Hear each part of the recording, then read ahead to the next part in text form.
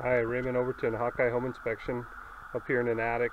Really poor ventilation, not horrible. There's some gable vents. That's a gable vent right there. There's no ridge venting and there's no roof venting. We got some eave vents that basically air gets up here. It's hard to get it out. And we've got some fungus growth on the plywood. This is one section, and it looks just like fungus in your house or around your tub or anything like that, around windows sometimes. We're not getting rid of the moisture in this attic space.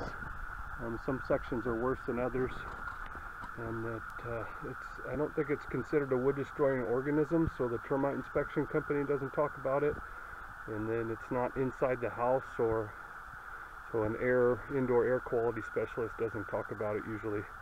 And but it is a mold, the type of mold.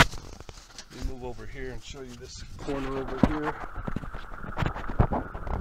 How black this is here. So I'm going to recommend they improve ventilation, have this all cleaned and treated.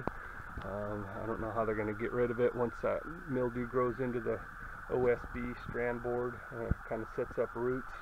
May need to be treated and scraped and bead blasted. Not sure. We're going to recommend a qualified person take a look at this. Just wanted to show you this. Have a great day. Hawkeye Home Inspections. All your home inspection needs.